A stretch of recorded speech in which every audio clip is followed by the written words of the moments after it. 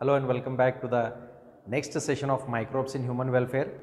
Now in the earlier part we came across microbes in household products, and in that part we came across various food products that we use in our day to day life. Now let us come back to the next part, which is regarding microbes in industrial products, or we also call it as microbes in industries. Now microbes in industries and microbes in household food products, the basic difference between these two is, in the industries we are going to produce them in large quantities, in the house we are going to produce food in small quantity, because the total number of people who are present in our homes, their number is less, production or cooking up of the food is also less, while in case of the industries it is a large scale. Okay, it is a commercial part, it is a commercial view. Okay. Now in this, as we come across microbes in the industries, let us go to the first part, microbes in major industry, where we call it as a fermentation, alcoholic fermentation. So microbes in fermented beverages.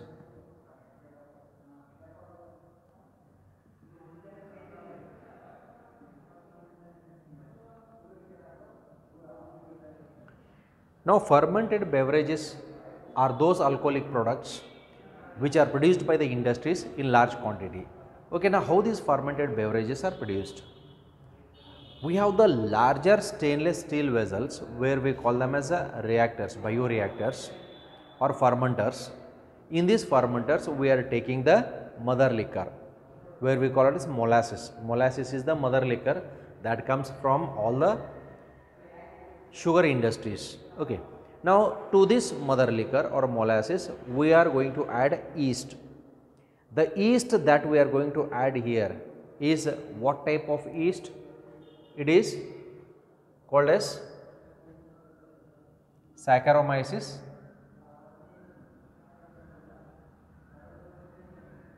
cerevisiae. This is the yeast where we use in the preparation of the bread. The same type of yeast is also used here. Now this Saccharomyces cerevisiae, this is commonly called as a brewer's yeast. This is commonly called as a brewer's yeast.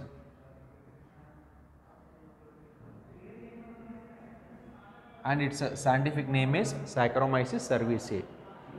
If the yeast is used in bakery industries, we commonly call it as baker's yeast. If the same yeast is used in brewery industries, brewery is nothing but preparation or synthesis of beverages. That's why we call it as a breweries. Okay. Now in these brewery industries, we are going to produce the products in large quantity. By the process of fermentation, we are going to produce two different types of alcoholic products, where we call them as a distillation or distilled alcoholic products and non-distilled alcoholic products. Okay. Now by the fermentation process, we are going to produce, one is a non-distillation alcoholic products, and second one is the distillation alcoholic products. Non-distillation, where the concentration of the alcohol is very less. Now the non-distillation alcoholic products, here we have certain examples like beer and wine. These are the two alcoholic products which are produced by non-distillation process. Through the distillation, the alcohol concentration goes on increasing, and we are making it a little bit more concentrated from the previous concentrated value. Now in case of this distillation, we have various different products. Apart from these two, beer and wine, the rest of the brands which you know comes under this category. Then what are those brands? So it comes like brandy, whiskey, rum, gin, vodka, etc. Okay, so all these are various different types of distilled alcoholic products. Distillation is nothing but it is a process where the concentration of alcohol goes on increasing by the removal of water. Okay. Then non-distillation, here the alcoholic percentage is less. Now yeast undergoes poisoning themselves at a alcoholic percentage of around 12 to 13%. That is why beyond that the alcohol percentage cannot be increased. We have to increase artificially through the industries by the process of distillation. And non-distillation, they are directly, these alcoholic products are obtained by the fermentation of yeast. Now out of all the brands, the least alcohol concentration is present in the beer, okay, which measures around 5 to 7% also. Highest alcohol percentage is in vodka, nearly around 80%. Okay. Then apart from that, we have one more type of alcoholic product where we call it as a rectified spirit.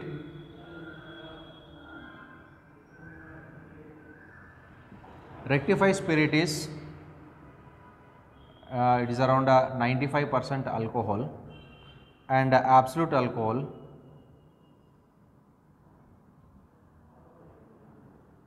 this is 100% alcohol. Okay. So these two are the additional parts. Rectified spirit, it is around 90 to 95% of alcohol. Absolute alcohol is 100% alcohol, highly concentrated. What will happen if this high concentration, if a person consumes this rectified spirit, he will die on the spot because it is too concentrated, right? That is why this rectified spirit, it is used in the spirit lamp, burning up of the lamp in the laboratories, spirit lamp. It is the rectified spirit only, right? And this rectified spirit, it forms the raw material for all the alcoholic products, okay, where the alcoholic concentration will be maintained properly. Now in the earlier days also we were having an alcoholic product where we used to call it as toddy. Toddy is nothing but it is the fermented sap of palm plant. That was the crude method, old method. Okay, now we have the modern method of production of alcohol by the industries in large quantity, and we are going to produce it. We are producing it. The highest sale marketing is from these alcoholic products only. Okay. So this is regarding the part of the first one, microbes in industries. That means in the industries we are using these microorganisms for our benefit so that we can produce various types of products in different concentrations, in different grades. Okay. So this is the first part, fermented beverages. So with this, let's go to the second part. Second part is antibiotics.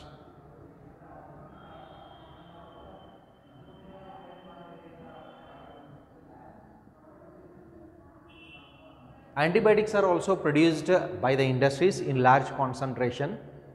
As the name says, antibiotics, anti means against, bios means life, against life. These are the chemicals, substances which are produced against the life. Whose life? Our life? No, against the life of microorganisms, against the life of pathogens which causes disease in the humans. Okay. Now antibiotics are the chemical substances which are produced against the microorganisms or pathogens. Let us more accurately call it as pathogens. To kill the pathogens we are going to use this. Okay. Now this antibiotic, the first antibiotic that was produced was penicillin.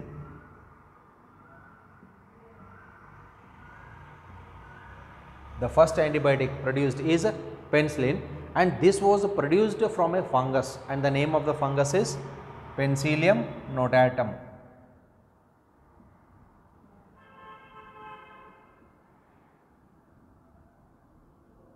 It is called as a Penicillium notatum. This is the name of the fungus from which the first antibiotic penicillin was produced, and this penicillin, it was discovered by Alexander Fleming.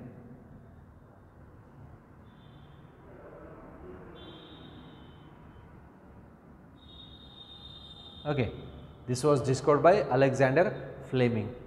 Alexander Fleming accidentally discovered penicillin. He did not purposely discover penicillin. He was doing another experiment. On experiment ಬೇರೆ accidentally ಸಿಕ್ಕಿರುವಂಥದ್ದು penicillin ಅಂತ ಅನ್ನುವಂಥದ್ದು. Okay, ಒಮ್ಮೆಗೆಲ್ಲ ಸಿಕ್ಕಿಲ್ಲ. What was his experiment? He was carrying out his experiment. ಹಂಗಿದ್ರೆ ಅವನು ಏನು experiment ಮಾಡ್ತಾ ಇದ್ದ? He was carrying out his experiment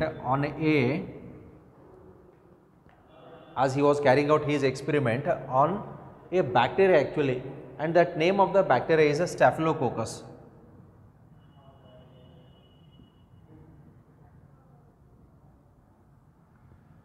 Look at this. The name of the bacteria that was selected by him was Staphylococcus. In the laboratory, in a culture plate, ಒಂದು culture plate ಒಳಗಡೆ ಈ experiment ಮಾಡ್ತಾ ಇದ್ದ. ಈ experiment ಮಾಡೋ time ಒಳಗಡೆ ಏನಾಯಿತು? So what happen was, in the glass plate, his bacteria were here. On the surrounding, ಇದರ ಸುತ್ತಮುತ್ತಲೇ ಮೋಲ್ಡ್ ಬೆಳೀತಾ ಇತ್ತು. ಮೋಲ್ಡ್ ಅಂತಂದ್ರೆ fungus. That mold was not allowing his Staphylococcus bacteria to multiply. ಅವನ ಲ್ಯಾಬ್ರಾಟರಿ ಎಕ್ಸ್ಪೆರಿಮೆಂಟ್ ಇದು. ಯಾವಾಗ ಈ ಬ್ಯಾಕ್ಟೀರಿಯಾ ಸ್ಟಾಫಿಲೋಕೋಕಸ್ ಬ್ಯಾಕ್ಟೀರಿಯಾನ ಇಲ್ಲಿ ಇರುವಂಥ ಕೆಲವೊಂದು ಸಬ್ಸ್ಟೆನ್ಸಸ್ ಅದನ್ನು ಮಲ್ಟಿಪ್ಲೈ ಮಾಡಲಿಕ್ಕೆ ಬಿಡಲಿಲ್ಲ. ಆವಾಗ ಅಲೆಕ್ಸಾಂಡರ್ ಫ್ಲೆಮಿಂಗ್ ಇದಕ್ಕೆ ಏನಂತ ಕರೆದ? he called it as antibiosis ಅಂತ ಕರೆದ. ಆಂಟಿ ಅಂದರೆ against, BIOS means life. This was a substance which was produced against the life of his bacteria. ಅದಕ್ಕಾಗಿ ಅವನು ಅದಕ್ಕೆ ಆಂಟಿಬಯೋಸ್ ಅಂತ ಕೊಡ್ತಾನೆ. ಅದು ಮುಂದೆ ಹೋಗ್ತಾ ಹೋಗ್ತಾ ಅದು ಪೆನ್ಸಿಲಿನ್ ಅಂತ ಅನ್ನುವಂಥದ್ದು ಗೊತ್ತಾಗ್ತದೆ. ಫಂಗಸ್ ಪೆನ್ಸಿಲಿನ್ ನೋಟಾಟಮ್, ಅದರಿಂದ ಪೆನ್ಸಿಲಿನ್ ಅನ್ನುವಂಥದ್ದು ಬಂತು. This was the Discovery. Okay, then Alexander Fleming, he just discovered this fungus. Then later on, its a therapeutical value, its medicinal properties ಅಂತ ಕರಿತೀವಿ. Its medicinal properties were identified by Einstein and Howard Florey.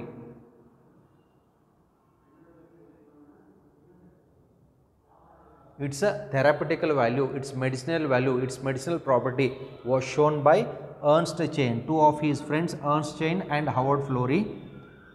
Because of this, what happened? They all together, when they discovered this penicillin injection, this penicillin injection was widely used to the soldiers who were wounded in World War II of US. In America, American soldiers were wounded in the World War II in the year 1945. Because of this, when the penicillin was discovered, all of these three persons, Alexander Fleming, Chain and Florey, they have been awarded with the Nobel Prize.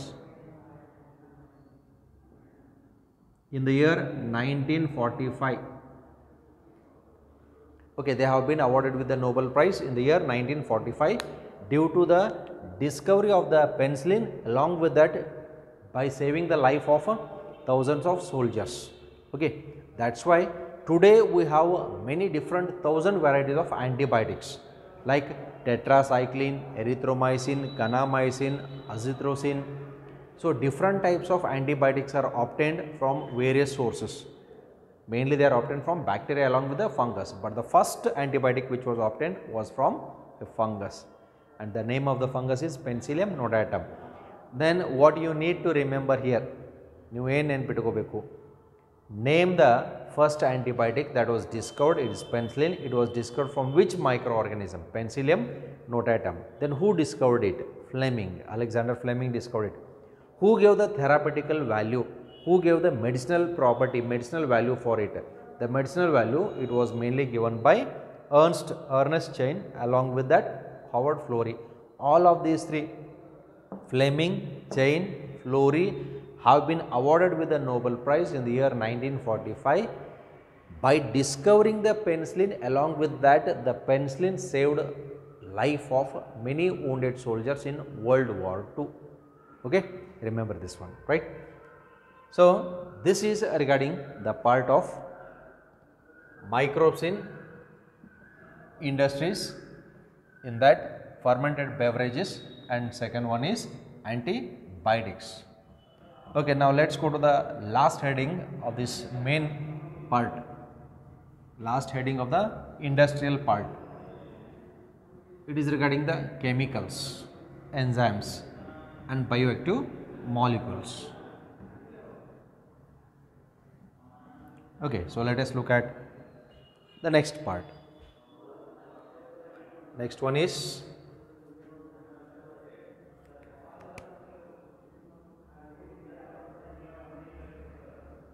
chemicals, enzymes and other bioactive molecules.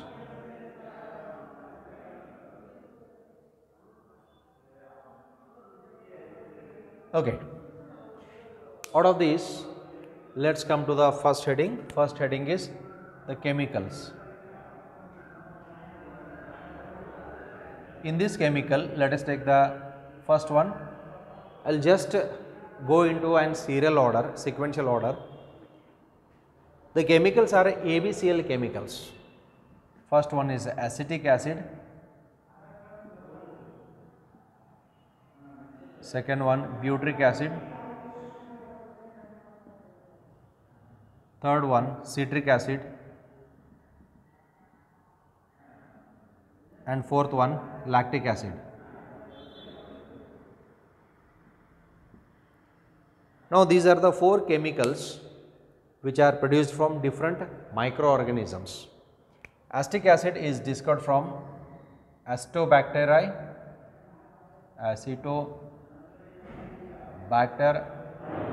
aceti. Butyric acid is discovered from Clostridium butylicum. Citric acid is discovered from Aspergillus niger, and lactic acid is discovered from Lactobacillus or LAB. LAB stands for lactic acid bacteria.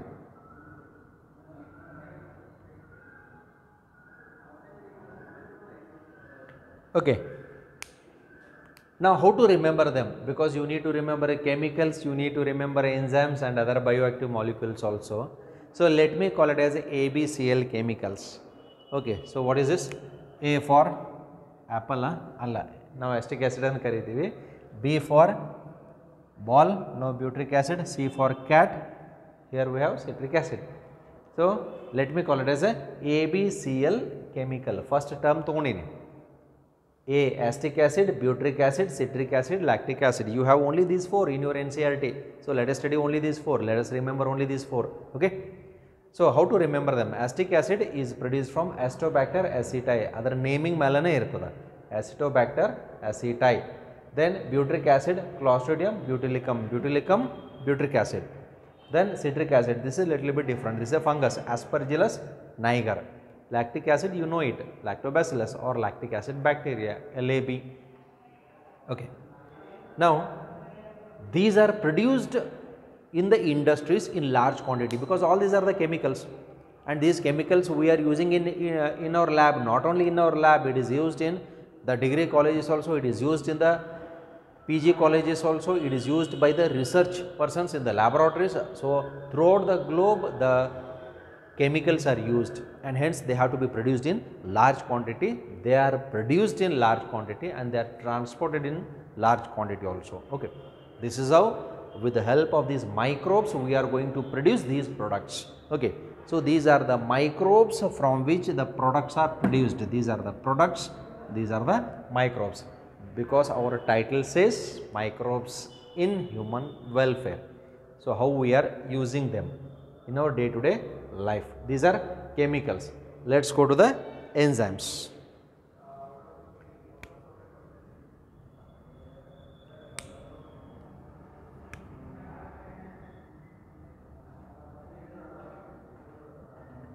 Now in this we have the first one, proteases and pectinase. Second, lipase Third, streptokinase.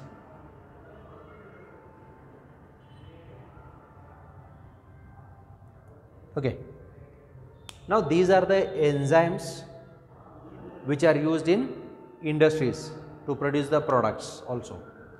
Protease and pectinase, they are used in clarification of fruit juices.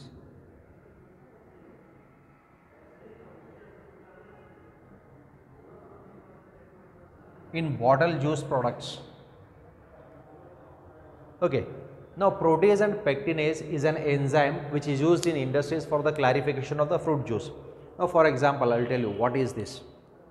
In our home, we prepare orange juice. When we prepare orange juice, we will take the orange, we will peel out its skin, then put it in a mixer jar, then crush it properly, mix it properly, grind it, and later on filter it, then take it in a glass. But the solution or this juice what you take in the glass, it will not be a clear solution. But the orange juice that you bring from the market, where you carry the bottle, there the solution is very clear.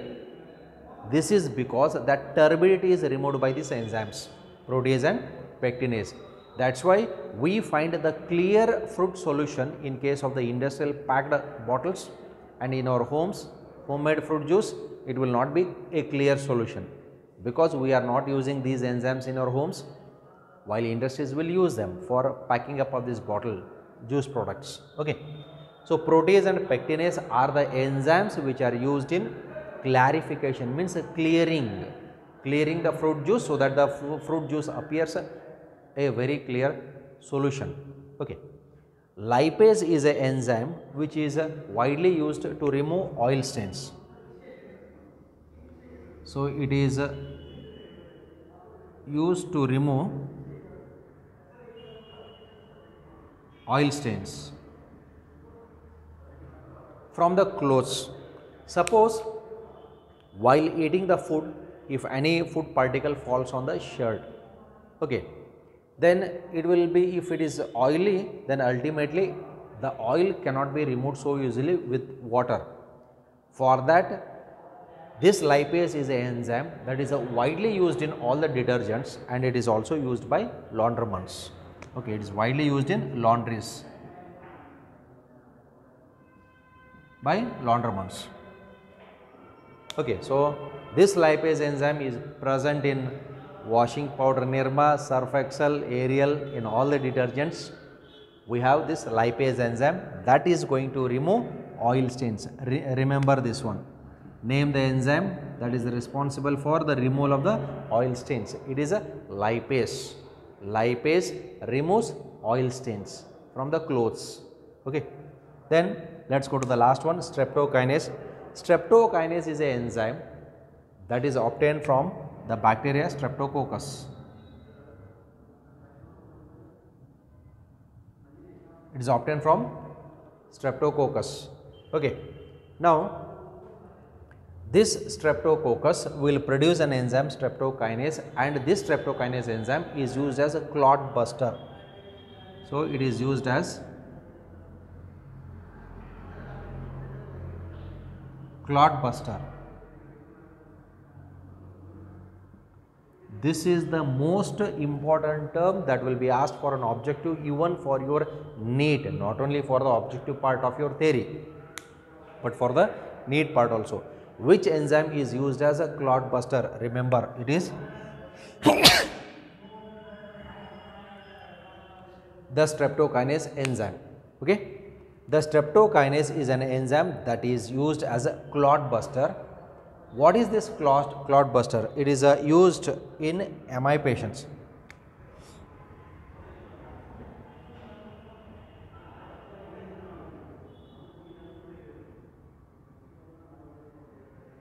In myocardial infarction. It is a zoological medical term where we commonly call it as heart attack. In these persons, what happens? Suppose if this is a blood vessel, if there is any clot here, ಇಲ್ಲಿ ಏನಾದರೂ cholesterol deposition ಆಗಿತ್ತು, clotting ಆಗಿತ್ತು ಅಂತಂದರೆ this is A injection. This A injection which is given by the doctors. Okay, heart wall ಮೇಲ್ಗಡೆ blood vessels ಇರ್ತಾವೆ. ಆ blood vessels clotting ಆಗಿತ್ತು ಅಂತಂದ್ರೆ this injection is given. It is A clot. This is A clot. The injection will go and it will burst this. ಇಲ್ಲಿ burst ಮಾಡೋದು. It will burst that clot so that the blood can flow to other parts of the heart tissues. Okay, otherwise what happens? It leads to heart attack, and where we call it as myocardial infarction. That's why such type of patients are called as myocardial patients. MI wards and the hospital ಒಳಗಡೆ they are for this heart attack patients only. Okay, this is the streptokinase enzyme. This is regarding the part of the enzymes. Let's go to the last heading now, bioactive molecules.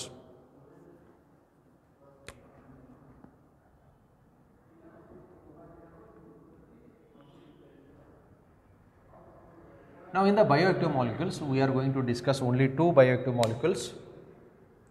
First one is cyclosporine A.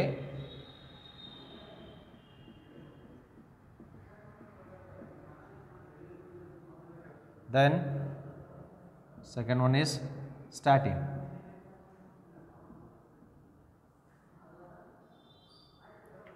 Cyclosporine A is produced from a microbe. It is produced from a microbe called as a Trichoderma polysporum. It is produced from Trichoderma polysporum. Statin is produced from Monascus purpurus.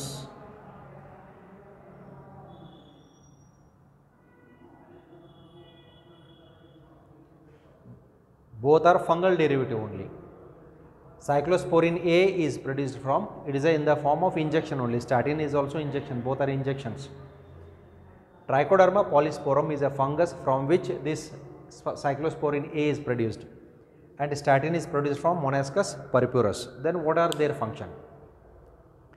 Now this cyclosporine A, it is used as immunosuppressive agent.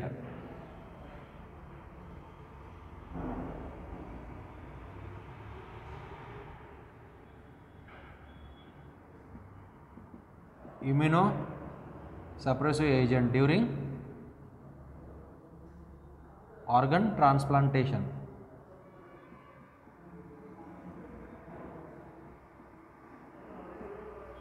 During organ transplantation, this is most important. Again, it is an objective part which is used as a immunosuppressive agent. It is cyclosporine A, produced from Trichoderma polysporum. It is used in the form of injection. Now look at this. During organ transplantation, like kidney transplantation, suppose the kidney has to be replaced.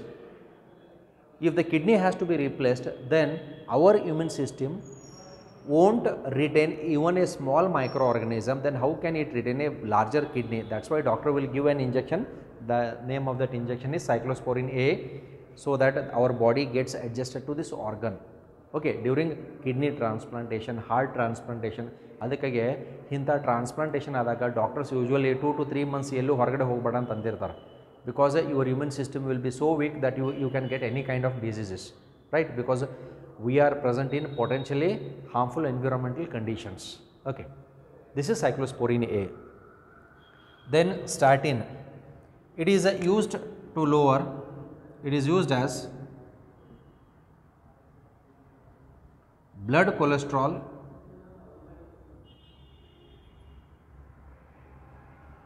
lowering agent.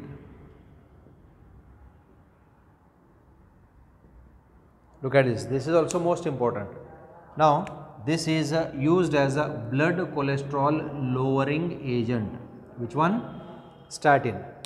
Suppose if the cholesterol level goes on increasing in our blood, what will happen? It leads to blockage of the blood vessels, leading to heart attack and death. As a result, as the age proceeds, almost doctors will suggest for the aged persons as well as for the MI patients that don't consume more cholesterol. This is because if cholesterol concentration increases, chance of heart attack is high, risk of heart attack is high. As a result, the cholesterol has to be kept under control. Now statin, it lowers from the blood. If the cholesterol content is high, the cholesterol content is lowered by this type of injection. That is why blood cholesterol lowering agent is statin. Immunosuppressive agent is cyclosporine A. Okay.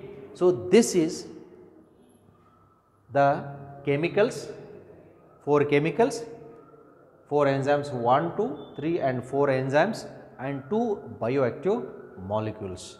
So this completes the second part of the topic. Then the later parts of the topic we shall continue in the coming class. Thank you. Have a nice day.